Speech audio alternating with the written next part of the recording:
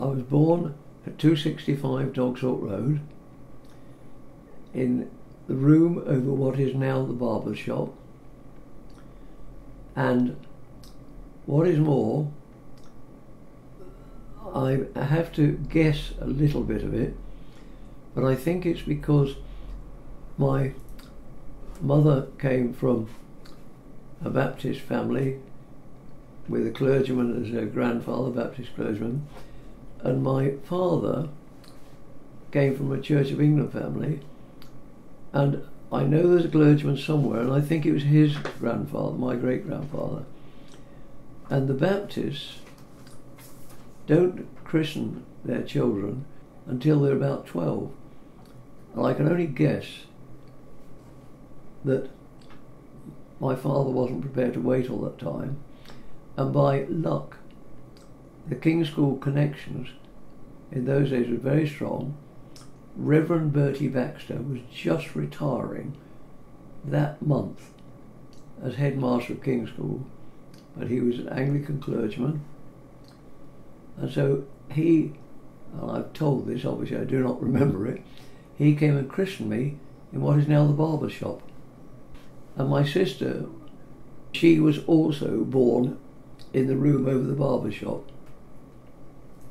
I've got a vague childhood memory, but when you're 4 you can just vaguely remember it. And I know something about them telling me it was the doctor arriving, and I was having my breakfast and I could see somebody going up the stairs.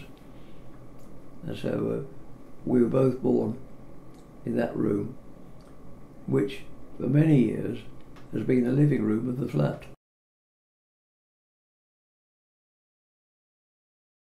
Obviously it has changed a lot since, but what I am very conscious of, because it was so recent, is that Peterborough had changed more in the period about 30 years before I was born. If you think that the whole of Gladstone Street, Broadway, etc., you look at the dates on the houses, go out here and have a look at the dates on the houses, they're all from about 1870 to about 1910. So Peterborough must have trebled in size before the First World War. Then, in between the two wars, there was a considerable expansion. But one thing that is very interesting, I, for the first time, actually studied the details on the War Memorial at All Saints Church. And I noticed that there are twice as many people that died in the 1418 war as in 39-45. But if you look at about over half of Park Road, Queen's Drive, Queen's Gardens, Grimshaw Road, all of those were built between the wars. So the town must have doubled in size between the wars, and yet the number killed was halved. So the death rate, in round figures, must have been 4 times in the First War what it was in the Second. Then, what has happened is we've had growth in chunks, for want of a better word, and I know by talking to other people is that you get new communities, and nothing wrong with that, but they become almost like, though they're not a village, they become more like a village. You go to the Hamptons, and I always cheekily say to people, oh, you live in the brickfields. But they're a totally new community with their own schools, and there's always a problem with cars, because people live only a mile away and they don't let little John or little Joan walk, do they? You see them taking, a number of times I hear somebody saying, I'm doing the school run. It might mean they're walking, but it's often as not they're getting in the car and driving half a mile. You know, that's one of those things. You went to King's School, didn't you? I went to King's. In fact, I went to King's twice. I was near enough 5. Then when my father died, I know exactly when that was. He died in 1940. So I went to the Masonic School, which is a charity school in North London, a boarding school, and I went there, and that's how I first got my military training, because when you went to the senior school, at the age of 11, you had to join the London Rifle Brigade Cadets. And then, after, I think it'd be 2 years in the sixth form, not quite sure what, definitely wasn't doing as well as I should have done, but my mother applied, actually went to see the deputy head, said yes, I went back to King's School, which was one of the best things that ever happened to me academically. So because you could go there at work at night. I always remember, I've only once, though I've been as doing zoology later at Birmingham after I got in the army, but I've only once done a complete, perfect dissection of a cat. The headmaster went up into the, he used to wander around the building because it was a boarding house there as well, but those of us who were day boys could go back, so I'd gone back into the laboratory, or I don't know what it's called, a laboratory, whatever it was, where we did our dissections. I don't know, 7:30 at night. I had found a dead cat, and I cut it up while it was still warm, and the headmaster came in, and it was a perfect dissection. I'd never done one since I was at university. I'd literally got it from there to there without a break, and I got it round the wall. There's nobody else in that evening. I was measuring it with a foot rule, measuring that. And so then I put it in a big glass jar of formalin to preserve it. And I can tell you now, I put that jar in what is now the Park Road Nursery School, 241 Park Road. I put that jar under the bath to keep it. And I think it was my mother, that somebody in the family threw it away while I was in the army. Threw my cat away, just because he hadn't got any bones or any skin. It was just the intine. But there we are. It wasn't particularly good at zoology, and but it was King's School, and it really was, that helped me academically at the next stage, because when I came out of the army, I went to university. I got a chance to go and work at Norman Wright's, and soon after that the deputy head, Mr. Larratt, saw me, and he said, now you're studying surveying, do you do a lot of law? I said 50%. I said at each stage, the surveyors or auctioneers exams and then surveyors exams are in 3 stages. At each stage you have 6 papers, of which 3 are law. And I didn't know till then that Denham Larratt, as well as having got a master's degree, he'd had an aunt who had died, and she'd left him some money, so he'd taken a year sabbatical from the school and became a barrister. And so I used to go to 198 Lincoln Road, which is where Denham Larratt lived, where his wife actually took the King's School kindergarten to.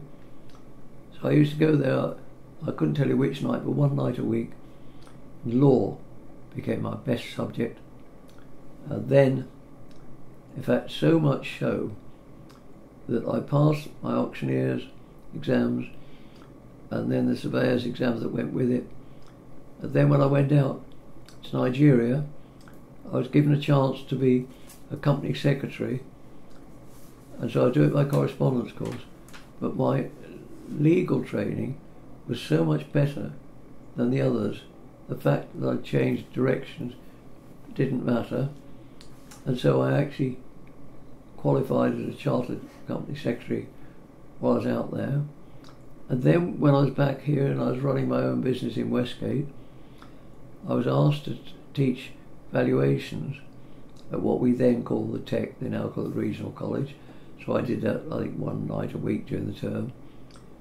And a chap called Ken Gosling, who was one of the law lecturers, I don't know how many law lecturers they had, he went down sick, and they telephoned me and said, could I stand in for him?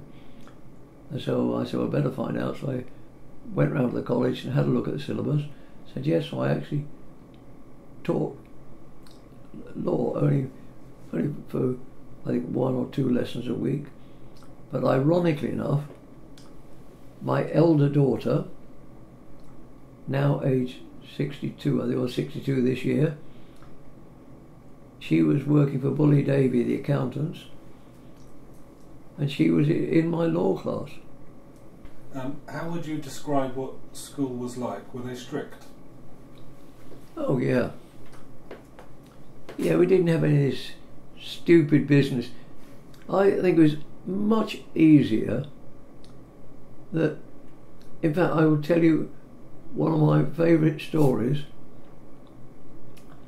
that while, I think it happened while at the King's School, but I didn't see it happen, but I knew of it from friends, close hands. There was I don't know, a staff room or what, overlooking the quad at the back of the King's School main building, and there was a sixth form room, I think it was, above that, and the head was visiting that staff room somewhere, and he saw a young boy hanging outside, upside down, out of that upstairs window. And I could tell you exactly what Hornsby said. He said, somebody go up there and tell them that sixth formers are allowed to enforce corporal punishment, not capital punishment. But, you know, I remember when I was still at the Masonic School, I remember at junior school, I don't know what I'd done wrong, nothing, and we wore shorts at junior school, having to stand on a bench, slap the back of your thighs. And it was all so much easier. If you were a naughty boy, the prefects were allowed, I think they were allowed to slap, but not, in fact, only the headmaster at King's or Masonic School, only the headmaster could inflict the cane. Caning was definitely headmaster's privilege. But so not when people say corporal punishment, no, staff, and I think prefects could actually smack you, and I think it was much better. All this, they drag it out. In the army, it was much easier. Strict discipline is much easier to live with. If you're wrong, do something wrong, you get caught, you get punished, bang, finish. It's the do-gooders. That's what it is. You're a traditionalist.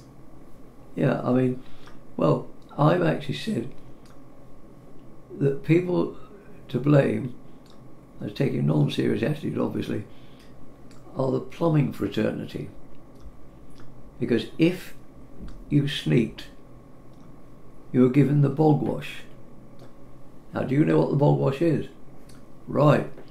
The bog wash is if somebody was a sneak, you took him in the toilet, you put his head down, and you pull the chain. Now, these silly little things with a handle, no good at all.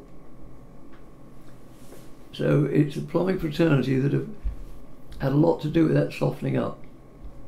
I'm on the OPA, which is the Old Peterborough Association. Been on that committee for, God. I had a break obviously when I was in Nigeria, but I do know I was on the committee before that.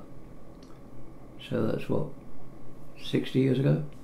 I'm obviously not very active now, So, in fact, because I don't know how to do these modern gadgets, these remote control committee meetings, I don't know how to attend them. Right. And I have exactly the same thing with the Royal Naval Association. You know, have remote control or whatever you call it. So no, it's no good. Whether it's a genuine excuse or just laziness, but either way, I said I'm not going to get round to doing those. Was it unusual to be travelling to London during the war? I think the answer is yes, and there was a bomb dropped. But the funny thing was, there was a bomb dropped, I think it was that day in Peterborough. So I said we at least got an excuse. But I agree with you. I'd mentioned that there were only 2 people from Peterborough at the school, and there used to be a special train from Bushy and Oxley to Euston at the end of every term. Out of those 700 boys, there were only, I think, certainly weren't 9 or 10, I think there were only about half a dozen catching a northern train from King's Cross. So as you say, there weren't many from out of town. And I can see what you're implying. There's a bit of logic saying, why the hell? In fact, there was, I think it was the term before I got there, but there was an oil bomb dropped in the grounds, and it certainly was when I was there, of the school. It didn't do any real damage, but boys having got a reasonable sense of humour, there was another charity school very near us, the Caledonian School, and Hitler's mates dropped an incendiary bomb there and created havoc. And we as boys, so it shows Hitler's not such a bad chap. What the hell were the Scots doing down here? You know, schoolboy humour, just the job. It was nearer than usual, since Peterborough didn't get them. You've only got to consider that when a German plane flew over, and it flew over Werner Fleider's factory, and they didn't take the cover off the anti-aircraft gun. That's also your standard local joke you presumably heard. Well, Baker Perkins, it's now called, was Werner Fleider. I mean, I lived with my grandmother during the war and for several years afterwards, and the people next door, though the lady's name was Mrs. Pelmore, and her nephew was by then managing director of Baker Perkins, was known as Owen Pelmore, but I was told by the people who worked there his correct name was Otto Fleider. So it's not surprising when a German plane went over, he didn't bomb them, they didn't get the cover off their anti-aircraft gun. The only thing we did see, I was there when a doodlebug went over. That was one of the things, and I do remember we were all standing and watching this aeroplane. It goes boom, boom, boom. We've been told that would happen, and that if the engine stopped, then it dropped on you straight away. The staff were shouting, "Get down the subways." And I'm fairly sure that I'm right still, because we talked about it, that we weren't going to miss the excitement, were we? And fun enough, I don't know whether going down the subways was any good. If it dropped straight on you, I think you'd have had it anyway. That was towards the end of the war, about 19... Because I was there in the middle of it, about 44, I think, somehow. There's a lady called Miss Wigner, who is in the photographs of the junior school. She was the head teacher of the junior school. She was also the head of the Cubs, and she was also head of the junior church at Park Road Baptist. So you saw her 7 days a week. But that is not only that. When I was at the Masonic School, the Children's Special Service Mission used to run a holiday camp, I think it was called, for schools in the summer holidays. And one of the, I think they were called officers, but obviously they were volunteers, but one of the people in one of the camps I went to 2 years running was a bloke called Gurney Wigner. We're miles away from Peterborough, no connection with Peterborough. It was Miss Wigner's brother. So I said to my friends, I think she's God's representative on earth. One of the things that I first learned a little bit of business experience, we had food rationing, and I remember, because I liked eggs more than fruit, on an egg day I would have 2 or 3 eggs because I'd swap them for other people's oranges or apples. And then also some boys, we had the pocket money we got was regulated. I think it was 10 shillings a term, doesn't sound much nowadays, so 50 pence for 13 weeks. But I found that very often some boys weren't going to use all their coupons. So I could buy some sweet coupons down at Bushy at the school and sell them at a profit when I got back to Peterborough. You were in Whitehall on VE Day. Yes, I was. Now that was really, as far as I'm concerned, it was sheer luck and unexpected. George Nicholson was another boy at the Masonic School, and we were told on VE Day in the senior school we could have the day off. It was only the day, so I couldn't possibly get back to Peterborough and back again. And my friend George said, would you like to come with me to see my mother in Southgate? So I thought it was smashing. So we got to Southgate, and his mother, instead of taking us in and give us a cup of tea, got us straight onto the tube train up to Whitehall. Although I only vaguely remember it, but I do remember, I don't think we actually saw Churchill or saw him properly, because the balcony would be overhead. We must have been fairly early there. But I can say that I think it is true, if you think of my age now, there won't be many, we were 13 then, there won't be many people who were that young then. So anybody that was, say, 20 then, there's got to be 96 by now. So I don't think there'll be many of us alive that were actually in Whitehall on VE Day. In Whitehall is full, chock-a-block full. So, you know, it's sort of standing, and of course Whitehall's such a big place, and you've got sort of Parliament Square around the corner, so the number of people actually in Whitehall, I'm going to guess, I've no idea, was probably half or 2/3 of the total that were in the crowd.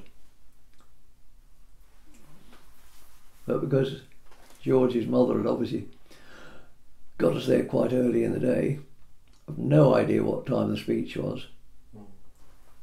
In fact, I'm almost sure that there was one minister came through in a car, whereas they had sort of underground systems or something, even in those days, for getting into Downing Street. I don't think you had to go all the way around the block. I think that was Herbert Morrison. But funnily enough, George Nicholson and I were obviously pretty good friends, and going back much more recently, only about 1960 I think, about 5 years later, no, a bit more, 15 years later, I mean, I was in Nigeria and the phone rang and it was George Nicholson. I said, God, how much is this call costing you? He said, very little. My office is only around the corner from yours. He was working out there. I went to university straight after I came out of the army. So I went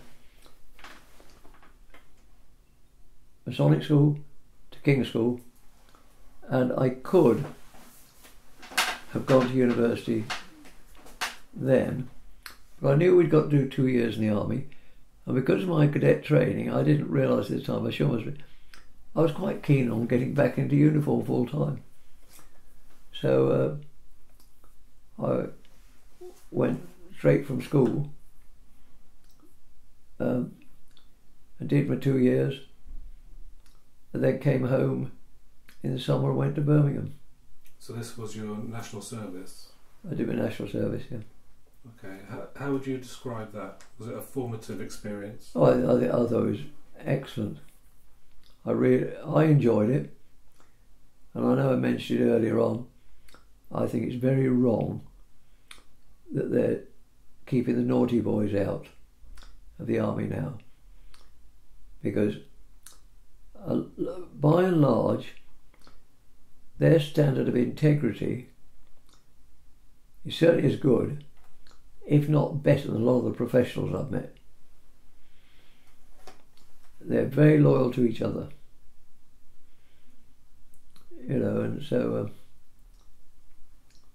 but no, so I say I had the year there and got offered the job in the surveyor's office. So it was part of the application for Nigeria. The chairman of the company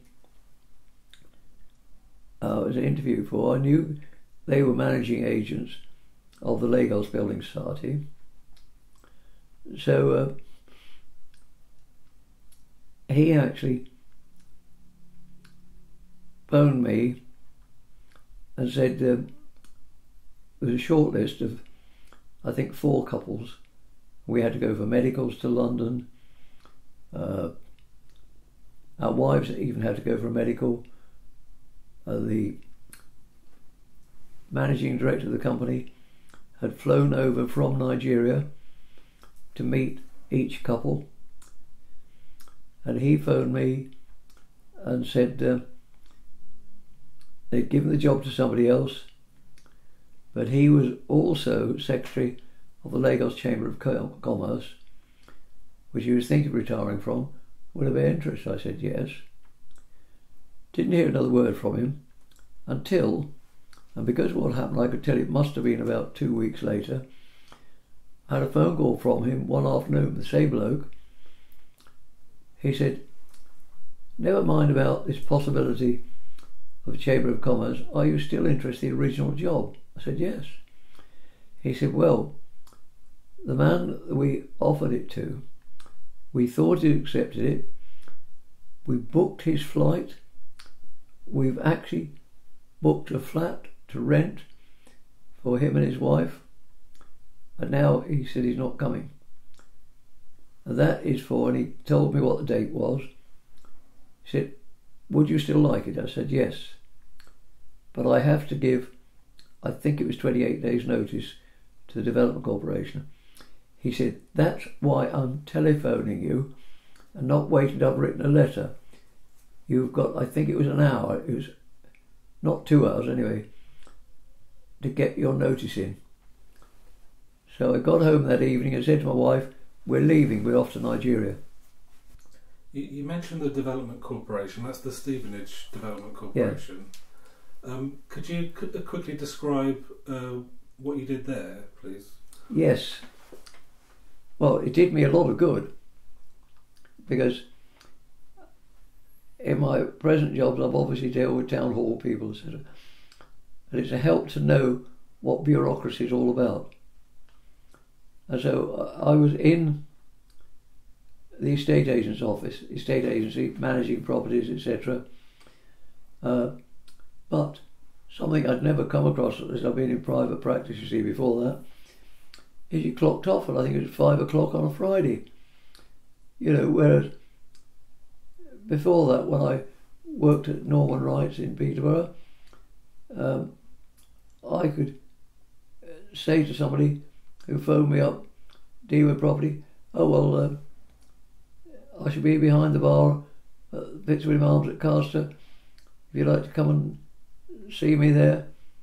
Or another night, blokes, and I'd see somebody on and they obviously, even in those days, they were selling new houses.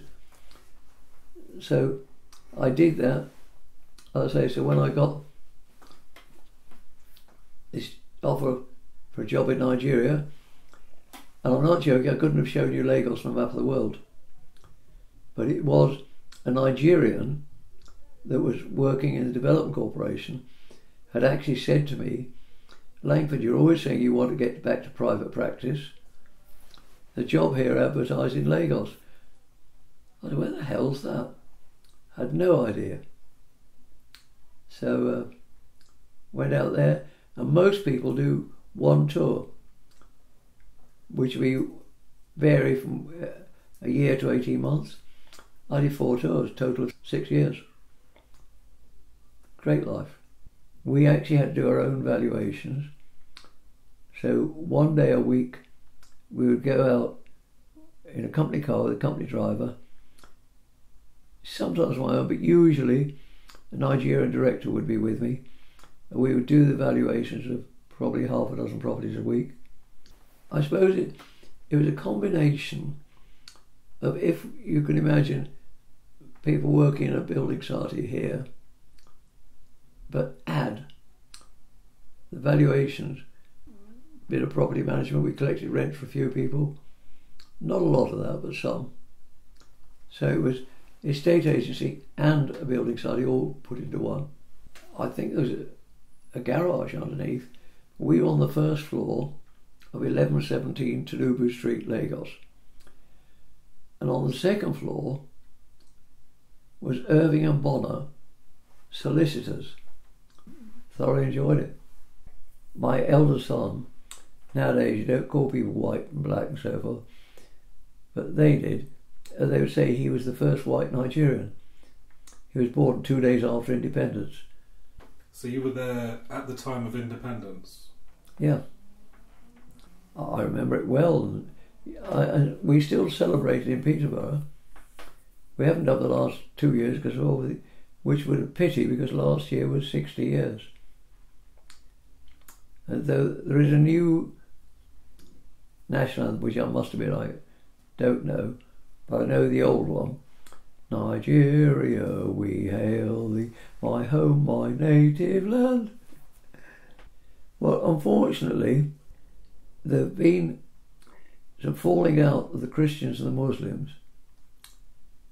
which definitely did not happen before independence, but soon after independence, and I do remember this well, there was a chap called Inaharo and one called Awolowo, and I forget which went which where, but they both tried to lead a coup, and one was arrested in Nigeria and the other had run away to England but got arrested there. And a friend of mine called Jifa Gundipe, I knew quite well, I remember the exact conversation. I said to Gundipe, why didn't you shoot them resisting arrest? And he said, but they didn't resist arrest. I said, that wasn't the question. About 4.5 years later, because of what I just told you, I had just left Nigeria for the last time.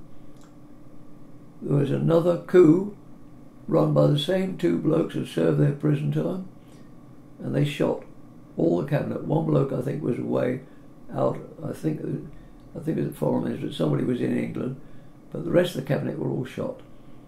But I said to him, if you have a coup, the loser had to be shot, because if not they'll do it again, and they did. But you know, I used to socially mix with Muslims and Christians, and I didn't realise that, if I understand it right, the Muslim rules don't actually say you mustn't touch alcohol, but you say you mustn't drink much of it. So what they did at dinners, you didn't see some people having a pint like we do here, and some just having a small glass or nothing to drink. Everybody, a small bottle was in the price of your meal. I joined a Masonic lodge out there, and you could see some people got the Quran, some people got the Bible, no problem. I might be able to show you a photograph of my mother lodge. There's a photograph, there's only 3 white men. We used to all sit and have a meal together. Then we'd often go and have a drink at a bar somewhere else. We all mixed together perfectly happily. Obviously we know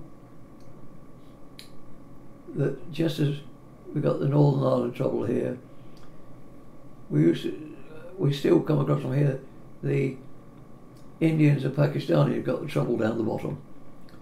But Nigeria didn't seem to have anywhere that was like that at the time. But when independence comes, of course, then some of the boys want a bit more power. Well, I got married the first time here. First time I was married at St John's Church.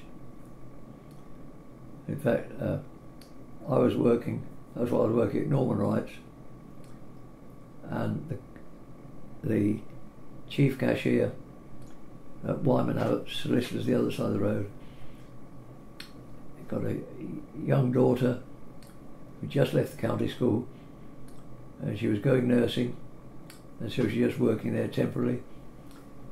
So she carried on to go to the nursing place in Northampton, I think it was, but she only stayed there for a few months, and she married me, and we were married for I think it was 31 years, and only not yesterday but Sunday, but previous week I was having an ice cream in the park with that wife, one of our daughters, one of her daughters, and 2 husbands. We're still all friends. 31 years, yeah. I've been married 27 years this time. 3 from the first marriage, 1 for the second. I decided it was time to pack up. I got chance to go further there, but I didn't want to get locked in, if that's the right word, because if I'd stayed there, I would have had to have sent my children to private school in England, and if suddenly I would need to move, it would have been difficult. We did send them to private school, the junior school, when we got back anyway. We'd already booked a holiday somewhere on the Mediterranean, me and my wife and 3 kids, and while we were out there, my mother telephoned me to say there'd been an advert for a firm of estate agents who were looking for a qualified man because they wanted to open a practice in Peterborough. So I said to her, "Can you get me an appointment?" She said yes. And it turned out that was William H. Brown, and by luck I was coming back from my holiday. I couldn't tell if it was the Friday or what, but it was the end of a week, and I was meant to be starting with Phillips Electrical the next week, but it was a bank holiday. So on the bank holiday I went up to Sleaford and was interviewed, I think, by all 3 partners, which was Herbert Brown, his son and his nephew. They offered me a job and I accepted it. So I started at Phillips but gave a notice more or less straight away. I don't know how much you can tell me about the Freemasons. Somebody asked me to define it. I said it's quite simple. It's interdenominational monotheism. It's the only organisation I know of that believes you worship God in whichever way you think fit. And if you go into the temple at Ellendon, you will make Sikhs, Muslims, Not many Jews there now, but used to be a lot of Jews. And I was not a Mason, but when I was a young man, I remember there was a discussion on the radio. We didn't have television in those days. And the chief rabbi of England was a lady, Julia Neuberger. Somebody asked her what she thought about Freemasonry. And she said, I daren't comment, because if I said anything rude, half my congregation would walk out. But it's varied a lot. I mean, I say at the moment, obviously I'm a one-man band, so I don't have a lot of staff. So I'll probably do as much immigration surveys as anything. That's surveying a house for somebody to bring their wife over from Pakistan for sake of argument. Or I've done one the other day where he's coming from, replies got to go to Kathmandu. I don't remember all the capitals, I have to look that up to get them addressed in the right place. I do those. There's a dispute on the boundary I'm dealing with. Don't do much property management now. That has gone down over the years because my clients are all getting older and have sold their stuff. So I don't manage any properties now. The last one was sold only a few months ago. But when I was in Westgate, I managed about 200 properties. But then I had a staff of 9 or 10. I say I'm going to stop work when Mrs. Thatcher sends for me. And I had an argument with her when I last saw her. I used to be a very keen Tory worker. I always say I'm slightly to the right of Thatcher.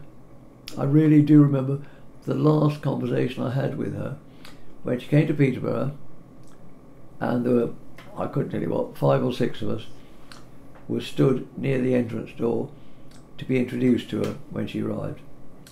And she said hello to the first, I think, 1 or 2 people. She came to me and she said, I know that man, before anybody could say anything. So I said, and we had an argument last time we met, and she said, I argue with nobody, and walked on to the next person. When she was out of earshot, one of the people standing next to her, I don't know which one, said, what does she mean by that? I think she meant only that cheeky basket Smith would argue with me. But I remember being in the club when the boys voted her out, and that was bad. Because I used to be vice chairman of the political committee in St Stephen's Club in Westminster, the Westminster Tory Club. And everybody swore their dying loyalty. But I've got lots of Labour friends as well.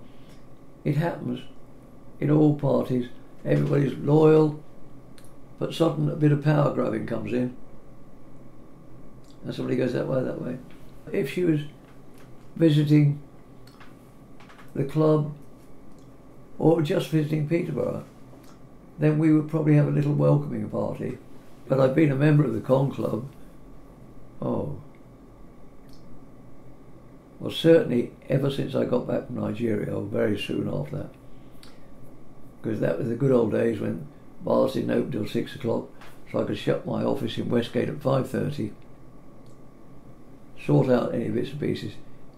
If I left at about 5:45, I'll be standing outside the door by about 5, 6, wait a minute, let me in. Sea Cadets had great fun. And then, funnily enough, there was a bloke I knew quite well, a very good friend of mine. I think he wanted the job, and I got plenty else to do, the Conservative Party, etc. So I retired at that stage, and again stayed out of the picture till somebody out of the blue got me into the British Legion. I had to go and buy myself a bowler hat and a rolled umbrella. Did you meet Prince Philip? Oh, I did, yes. The Sea Cadets? I ought to have told you that, yes. Because I shan't forget that. He's the only member of the family I've ever met. Whether he knew the answer to the question, but I guess he did. I guess he'd done his homework, I don't know. But it was when they were opening the Cresset, he and the Queen came up the steps. Then they're on the flat piece, and we were on the right-hand side, or as far as they're concerned, on the left. And she carried on walking. This was obviously a agreed format, and he stopped to talk to one or two people. But the very first cadet, I was first, but he didn't speak to me. He spoke to the cadet, looked at his cap badge, and said, "Do you know what that cap badge stands for?" The cadet said, "No, sir." So he turned around to me and said, "Do you?" I said, "Yes. T.S. Gildenberg, the ancient name of Peterborough, the Golden City." If I hadn't known it either, whether he would have known, we don't know. My guess he'd done his homework. You were the president of the Peterborough Royal British Legion. Yeah. And obviously I still do things when they want me to. So what are the responsibilities of the president? Mainly, I suppose, to attend parades and functions and that sort of thing. I like the local community, so I've always come back to this patch. I was there with sort of three hats on, for want of a better word. As past president of the British Legion, I attend these things, but I'm an active member of the Royal Naval Association. Yes. And that was a Royal Naval Association, one of ours. But equally, because it's the VE Day celebration, I decided to do something different. The wreath I laid was on behalf of my father and two of his three brothers, so 3 out of the 4 died in the First or Second War. So the answer to which I represent is the answer, all 3. There must be lots of opportunities all the time, and just something, the right one comes, they say, yes please. When the younger son was a Sea Cadet,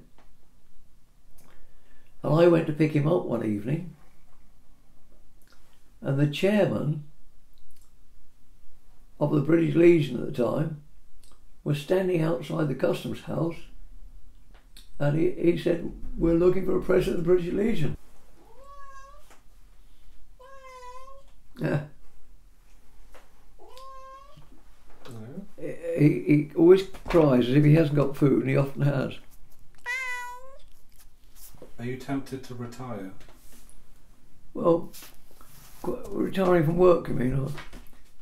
I think, I've often said this, I don't think it really arises. A lot of my work has ceased. I'm making no effort to get any more in. You can see these are jobs that have come in the last couple of weeks. When I'm past it, or not giving the right service, the public will stop instructing me, won't they? You know, I wondered what was going to happen, fun enough, after this lockdown business, because suddenly, having done 1 or 2 immigration surveys most weeks for several years, I didn't get one for about a couple of months. Then I got the odd one, and then I got 6 in a week. In fact, this week at the moment I got none booked, but I did 3 last week. So, you know, the boys will decide. It is usually the boys, but occasionally it's a girl. The other thing is, I am physically slower. If somebody wants me to, I haven't done a job out of town for, I think 6 months. But I did last year, I think, did 2 down in Huntingdon. Must have been connected with each other. I said, okay, I don't mind going there, provided you pay me a slightly higher fee and you meet me at Huntingdon Station. I'm not going to drive down there. I will catch a train, you can meet me at the station. If it's too far away, I say no. You do everything for yourself still, don't you? Well, you see, I had to do a very strict test, you know. The test I had to take for the present renewal, which would be about 18 months ago, I think, the driving licence. The test was much stronger than the one on normal. To give you an idea, I'd actually, because I thought I'd take some driving lessons, and the lady from the driving school, I actually said to her, I know I'll have to pay you, I think I'd like you to come with me. because I got to go to a church hall to meet the inspector near Spalding. So when I got to drive there in the first place, and the lady, I don't know, I suspect she did it on purpose. She came here. I said, "What, shall I drive you there?" She said, "But yes, drive me in my car, not yours." She said, "Because I haven't got a parking permit or something." And I thought, I didn't know whether that was relevant. And I think it probably wasn't. I think she wanted me to see how I get on driving somebody else's car. Because when we got there, they asked me a few questions. Then they came out and said, "Right, you have to go in our car." So I had to drive a strange car into the town, then round the outskirts, and then back into this church hall for tests and things. And I don't know what hour and a half, quite a lot. But I will say they handed me a letter then and there saying something like, "We have no hesitation." It's saying that he is fit to drive. There's a note underneath, "We think he should make more careful use of his wing mirrors." But fair enough. I do walk the paper shop, which is over half a mile away. So I go there at about 8 o'clock every morning. So I reckon it's about over a mile anyway, the return trip walking. You said that you wanted to keep working until you die. I think the expression you used was that you would keep working until you die and go to heaven and meet Jesus and Muhammad. Yeah. Well, you see, that's assuming we don't know who's in charge up there. Now, let me tell you one of my favourite true stories about that. Not straight after she died, it was to be, I'm going to guess, but 2 or 3 years ago. Do you know Mr. Whitehall? He was leading Sikh. And I said to him, "You're neutral on whether it's better to be a Christian or a Muslim, aren't you?" He said, "Yeah, absolutely." I said, "Well, we used to say that when Mrs. Thatcher goes to heaven, she'll go up there and she'll see Jesus sitting next to God, and she'll say, 'Who's that sitting in my chair?'